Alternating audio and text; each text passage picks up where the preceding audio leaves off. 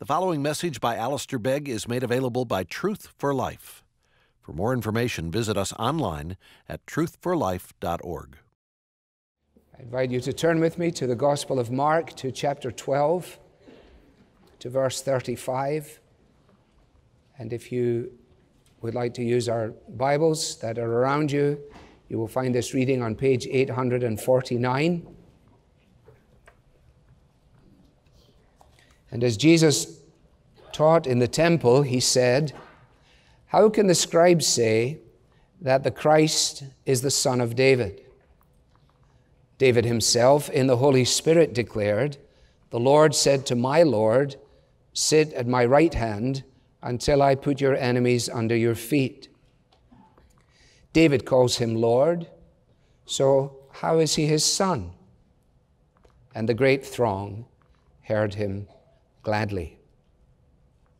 Amen. A brief prayer. Make the book live to me, O Lord. Show me yourself within your word. Show me myself and show me my Savior. And make the book live to me for Jesus' sake. Amen.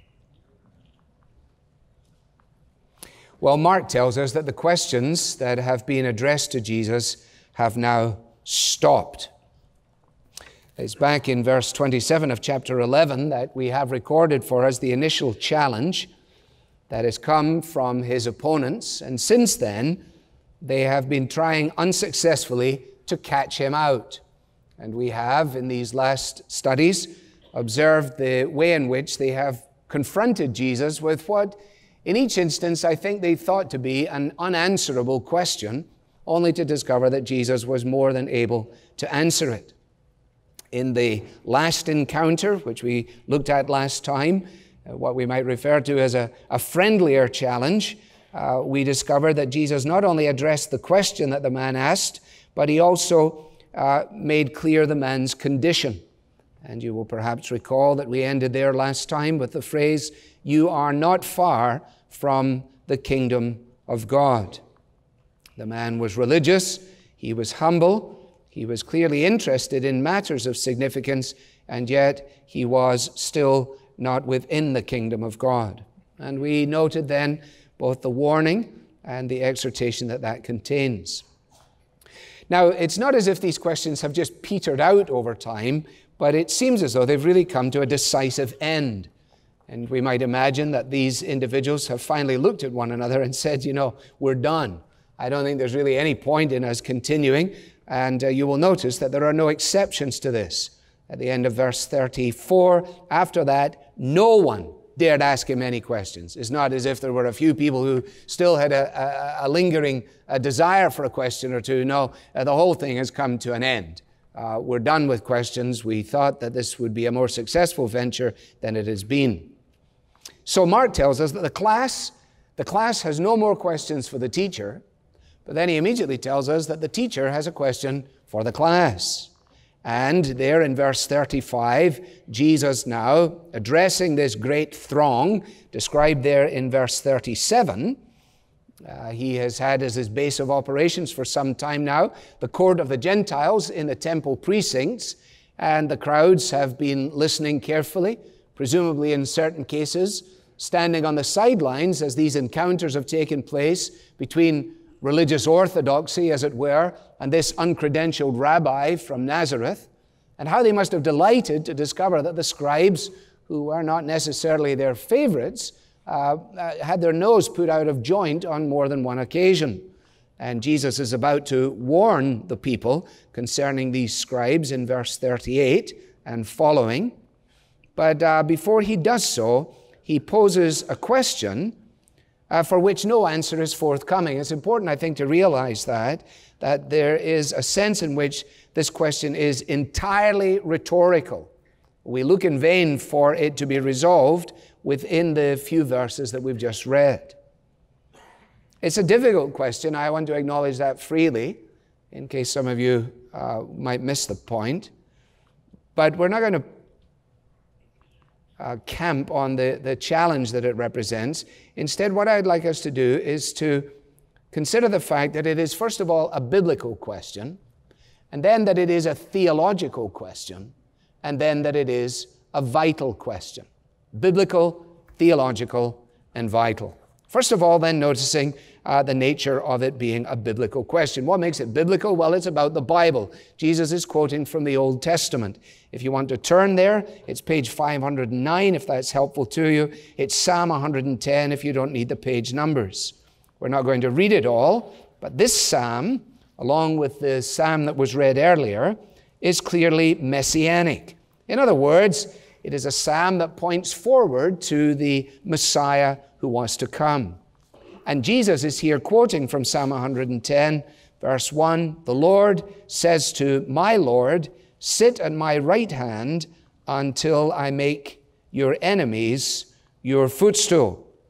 And I leave you with the rest of the psalm to read at your leisure later on.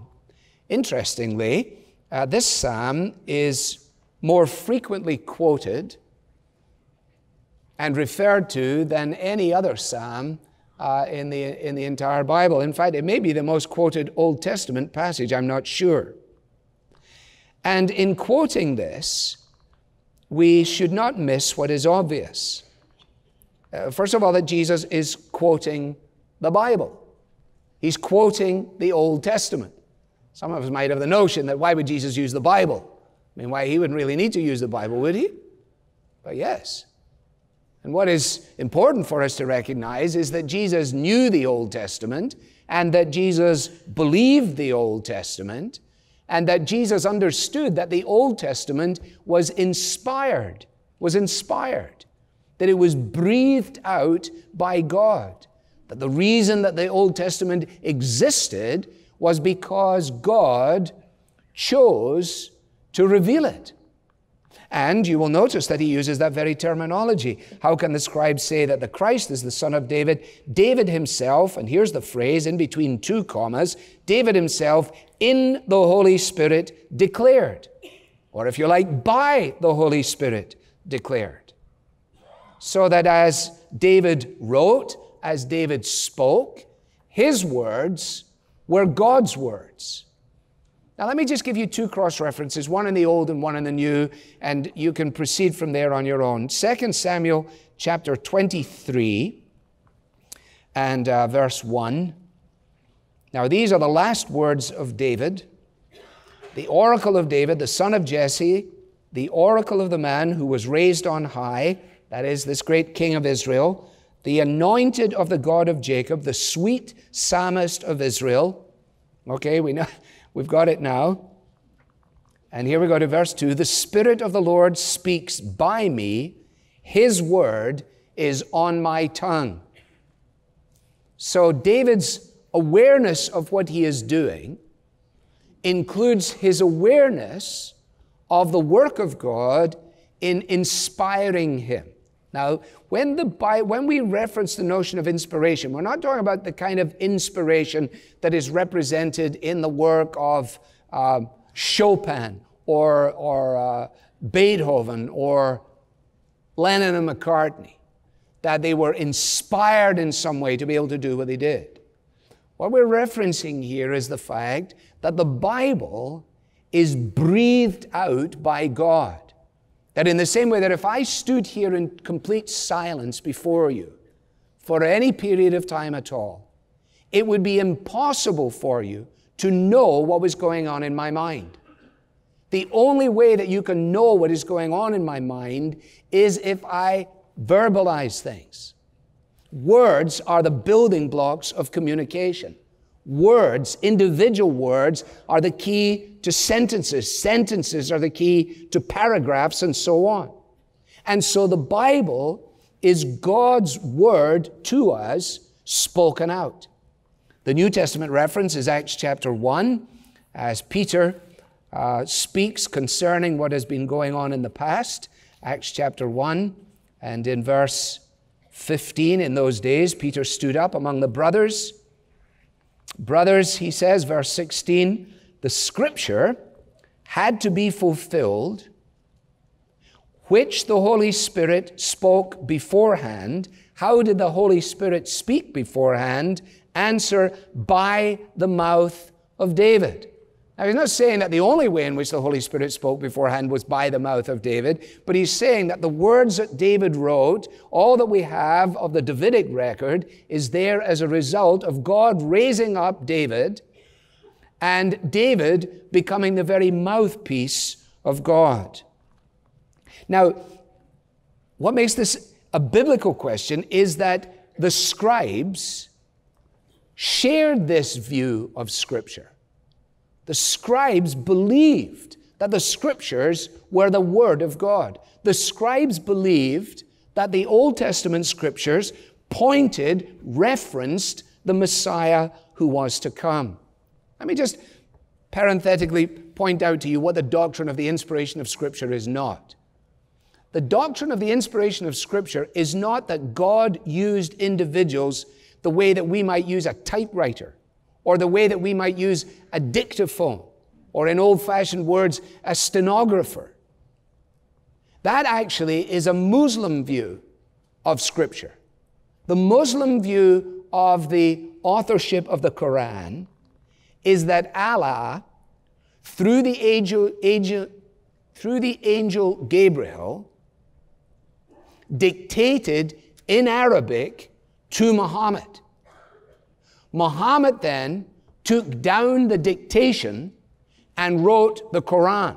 That's their doctrine of Scripture. That Muhammad, all that Muhammad had to have was 2 good ears and a pen. That is not what the Scriptures teach. The Scriptures teach that the Holy Spirit spoke His words through the human authors in such a way that their words were simultaneously His words. That is something vastly harder to comprehend and vastly more significant than the idea that people like David and Paul in the New Testament and the Gospel writers, they all just sat in a room somewhere waiting for it to hit them. Clearly that isn't what happened. For example, and now I'm off on a diatribe, but anyway, I'll just stay and then I'll come back.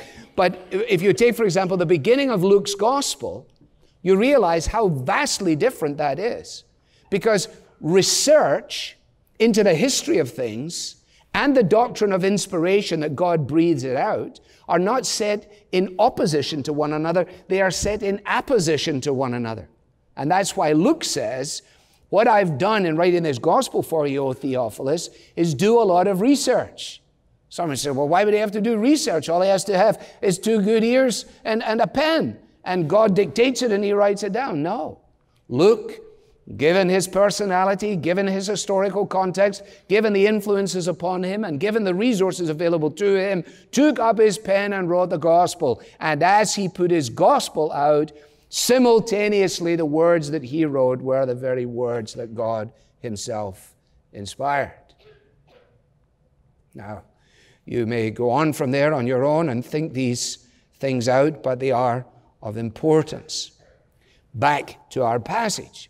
It is because, as I say, that the scribes believed that the Messiah would come from the family of David, that Jesus is able to pose this question. If they didn't believe that, He couldn't then ask about meaning, because you will notice that it is a question about meaning. How can the scribes say the Christ is the son of David, given that? Comes back to it in verse 37.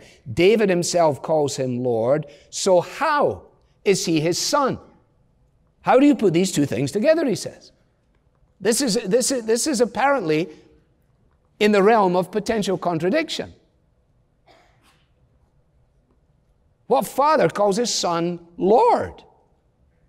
In the scheme of things, it should be the other way around. So what is going on here? Now, we've already had this son of David reference, haven't we, in the story of blind Bartimaeus. It's a few weeks back now, but they were leaving Jerusalem, they were leaving Jericho, they're on the outskirts of Jericho, and a blind man arrests the crowd as they go, shouting. Mark tells us that when he heard, I better check that this is true, I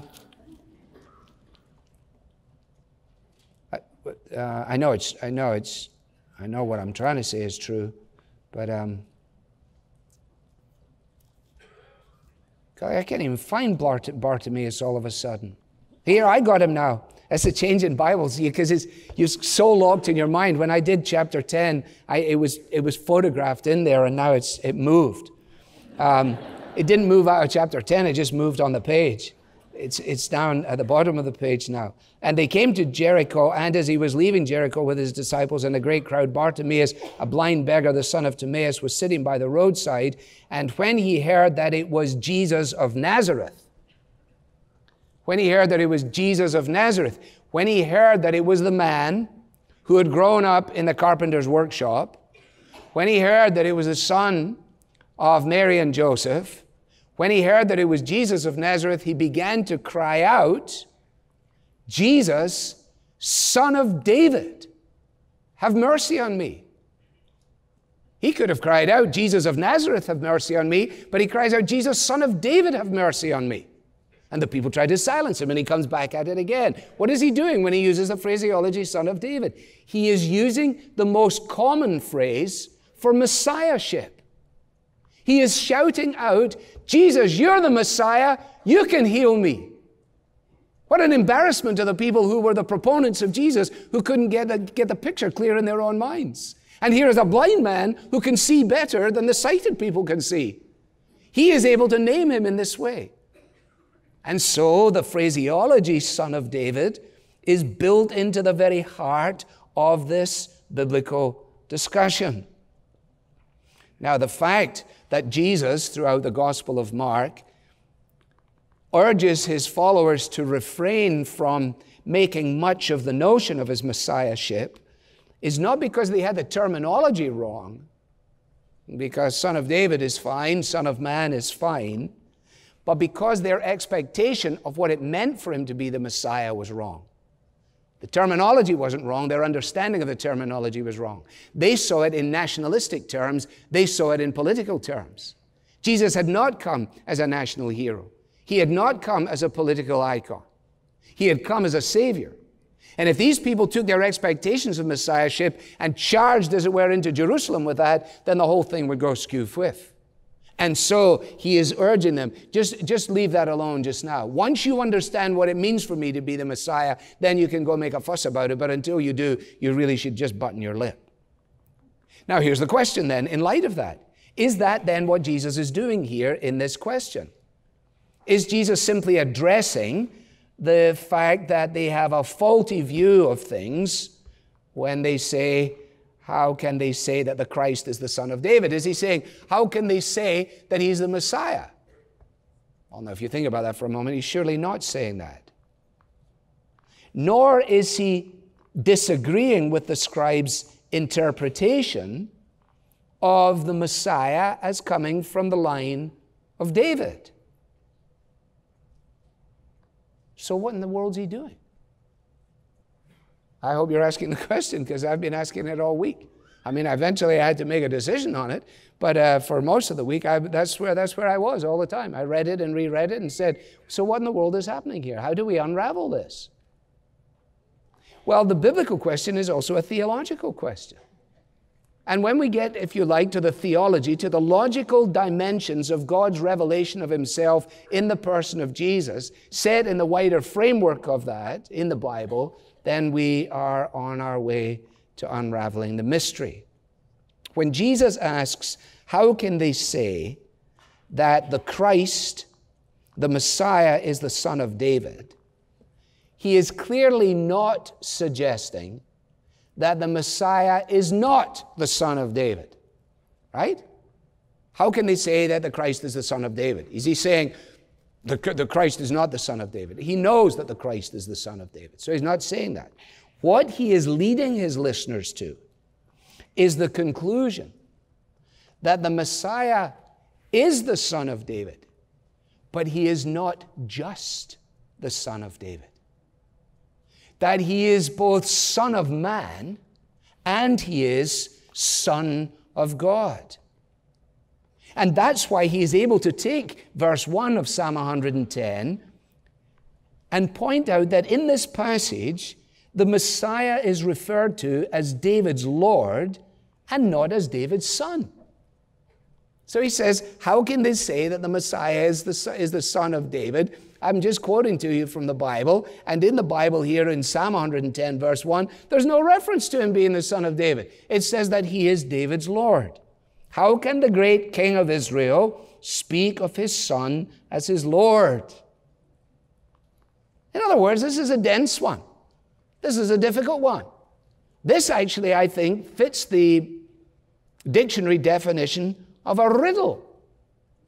Because here you have two notions, both of which are actually true, but it is very, very difficult to understand how they fit together. And so Jesus' question must be considered in the light of all of the gospel. In the light of all of the gospel. So that Mark, who's writing his gospel, recognizes that when the people, the readers, namely ourselves, come to this little difficult section here in verse 35 to 37 of chapter 12, and they're saying to themselves, well, what in the world is Jesus doing here? How does this work? How do we resolve this? Mark assumes that we're going to seek to resolve it, not by taking a microscope and fastening in on these verses to drive ourselves to distraction, but actually standing back from the verses far enough to put them in context. What context? Well, the context, for example, of Peter's declaration in chapter 8 and verse 29. What had happened there?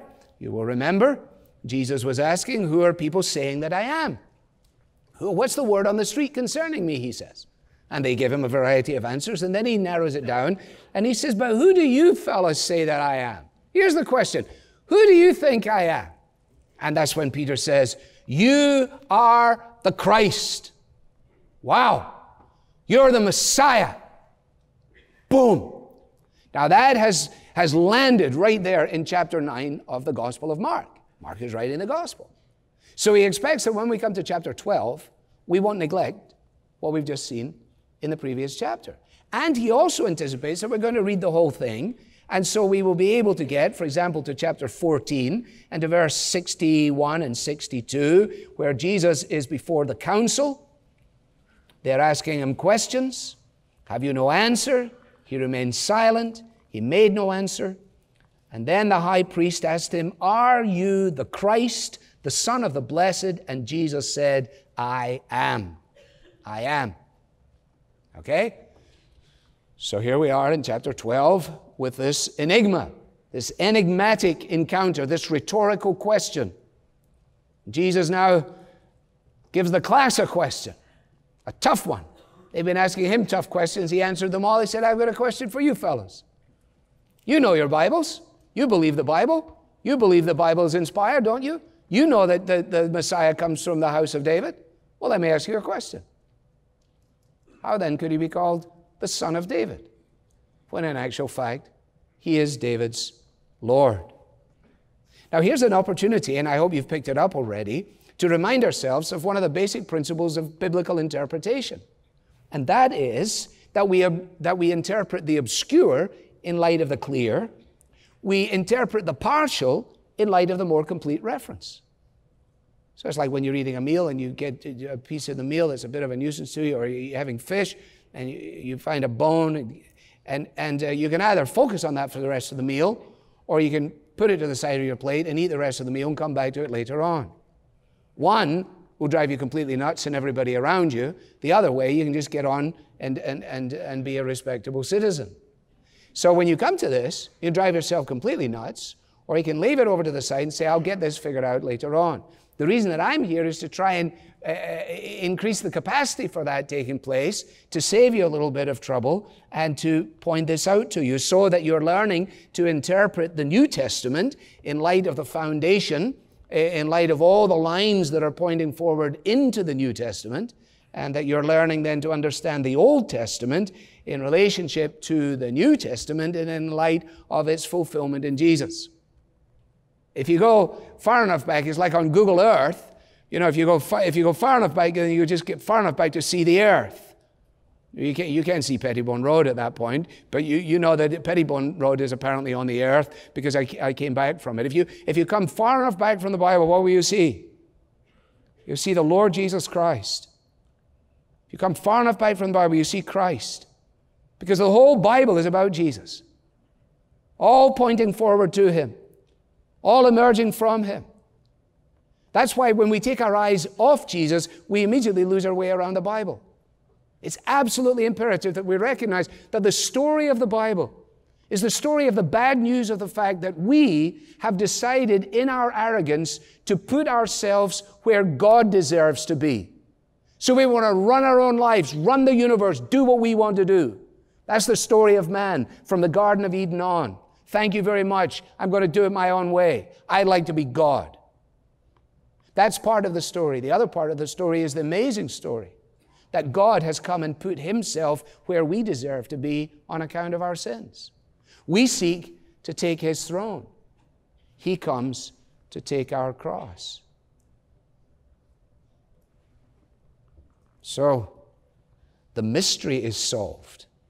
The mystery is solved, and it is only solved in light of the incarnation. That the answer to this question, which Jesus never gives, is that David's son was David's Lord because He existed before David and He exists after David. That in the beginning was the Word, and the Word was with God, and the Word was God. And the question that Jesus is posing here is not just to tickle people's fancy, not to intrigue. It's not simply the kind of conundrum that you have when your grandfather comes over and he asks you, what is black and white and red all over? And you sit around there until you figure out he's talking about the newspaper. That is a conundrum. This is not simply a conundrum, because this question is absolutely vital. This question has to do with the identity of Jesus of Nazareth. And what the Bible affirms is that David's Lord was the eternal Son of God. David's Lord was the eternal Son of God. He comes from the house and lineage of David. Paul does this all the time.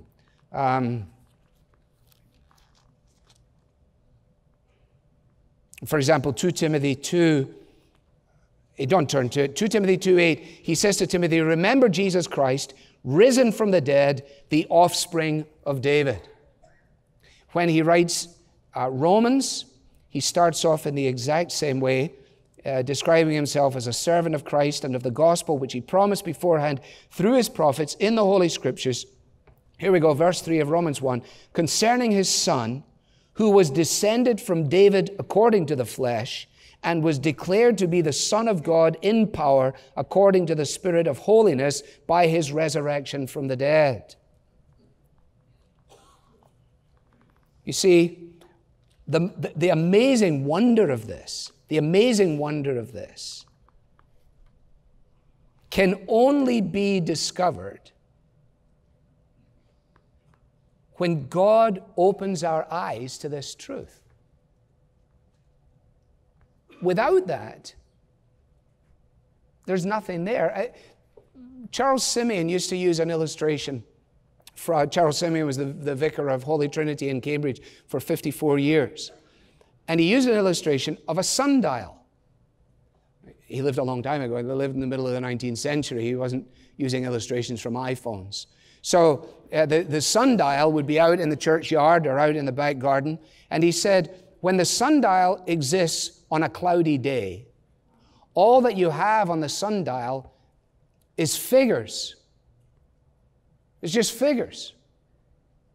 But if the clouds part, if the sun shines and the clouds part, then the figures convey a message, and then the finger points. And he said, and that is as it is when men and women turn to the Scriptures. We turn to the Scriptures on a cloudy day. Our minds clouded by sin, whether it is indifference or active rebellion. And as a result of that, somebody tries to read the Bible to us. Our parents tell us, you should read the Bible before you go to bed. We try it. It just means absolutely nothing. A friend at work says you could come to a study, you go to the study, and you're trying your level best to get remotely excited about the thing. You can't find a reason to even break a sweat in relationship to it. You don't know why people are exclaiming all around you. What's the problem? You're dealing with it under the cloud. But if the sun parts the clouds and shines on the Scriptures, and the finger points, then you'll say, aha, I see it now. That's why when Peter says, you are the Christ, Jesus immediately says, you know what? You are really blessed, Simon, son of Jonah, because flesh and blood has not revealed this to you, but my Father who is in heaven has disclosed it to you. You see, loved ones, this morning, here's the deal. We are so blind that we cannot even discover our blindness until He shows us our blindness. It's like when you're asleep and someone pokes you and wakes you up. And you say to them, it's a silly thing to say, was I asleep? But it's not really silly because you didn't know you were asleep. You weren't asleep going, I'm asleep. You only knew you were asleep when you wakened up. And when God wakened you up, you see this is perfectly logical. The same Holy Spirit who inspired the Scriptures, the same Holy Spirit who provided the words so that simultaneously, without turning Luke into an automaton or Mark into an automaton, the same Holy Spirit who inspired Mark is the same Holy Spirit who illumines the minds of the readers of Mark. So suddenly we say, through the clouds and mist of my indolence, my ignorance, my rebellion, whatever it is, suddenly I once was blind, but now I see. Can I ask you, has that happened to you? Or is the exercise of reading your Bible, of listening to me and my colleagues teach the Bible, is it simply like looking at a sundial on a cloudy day? Figures that mean really nothing at all?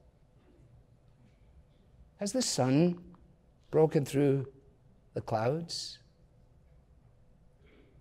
You know, you might be helped, as I am helped, by just getting a book of Christmas carols and reading them. And I'm thinking particularly of the work of my present famous favorite ladies writer of children's hymns, Cecil Frances Alexander. This will pass eventually. I'll move on from her, but for now, I'm staying with her. And it occurred to me as I wrestled through this passage this week how thankful I am for the fact, and I've told you this 100 times, for the fact that my parents exposed me to these truths even when I was a wriggling, maniacal nuisance of the highest degree. I mean, if you have any perception of me that is anything other than that, you do not know me. If you think that I was sitting in church blissfully just saying, oh, Pastor, what a wonderful speaker thou art, you know. No. You know me well enough to know that's not the case, but here's the mystery of it all. The light penetrated through that darkness. And so, okay, this is once in royal David's city. This is a lady writing a hymn so a child will understand the doctrine of the incarnation. He came down to earth from heaven. Who is God and Lord of all? Okay? Then she goes on to say, and our eyes at last shall see him. How are you going to see somebody who existed over 2,000 years ago in a backwater province of the Middle East? And our eyes at last shall see him through his own redeeming love. For that child, so dear and gentle, is our Lord in heaven above. That's fabulous. She's able to encapsulate the mystery of the incarnation Our God contracted to a span, as Wesley put it, incomprehensibly made man. She takes all of the vastness of this and she makes it palatable, at least for the mind of a small boy or a small girl. I haven't really advanced any further than once in Royal David City. When I came to the end of my studies this week, that was really where I was. And my eyes at last shall see him through his own redeeming love. For that child, so dear and gentle, is our Lord in heaven above. Why is this so vital? I'll tell you why it's so vital. Because it is not only a vital question, a biblical question, and a theological question, but it is a question that has eternity hanging on it. The identity of Jesus actually matters.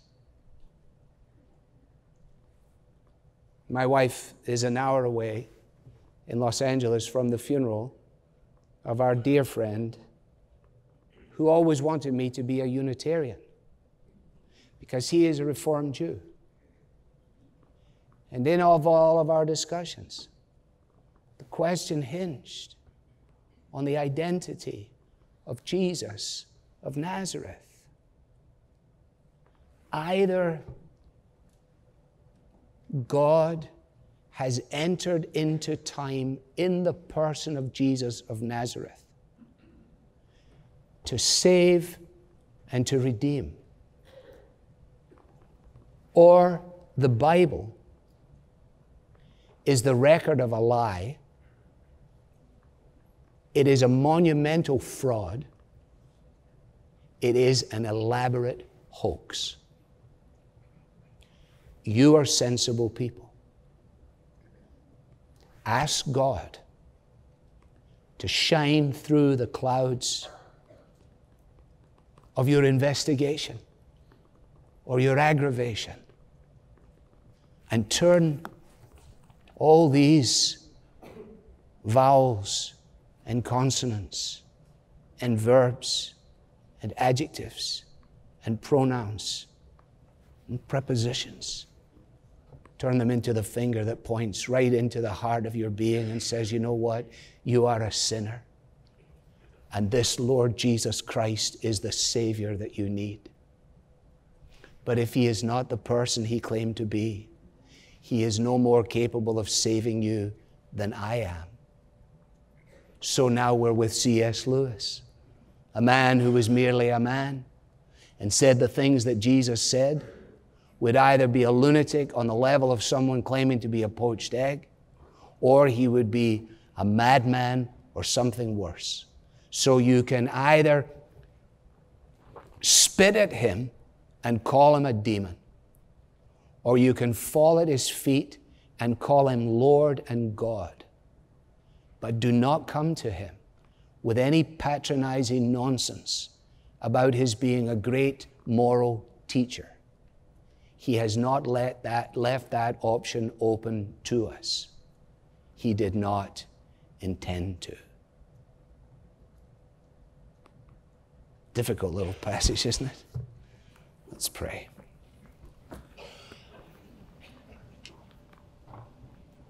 Just a moment of silence as we respond to God's Word,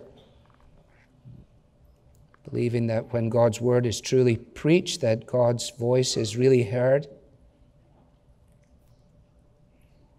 God saying to some of us, you're going to have to start reading your Bible a bit more, thinking about things. Cluelessness is not necessarily the best testimony. For others of us, we get the sense that somehow or another Jesus is pulling back the corner of the curtain where the mystery is revealed and the light shines in the darkness.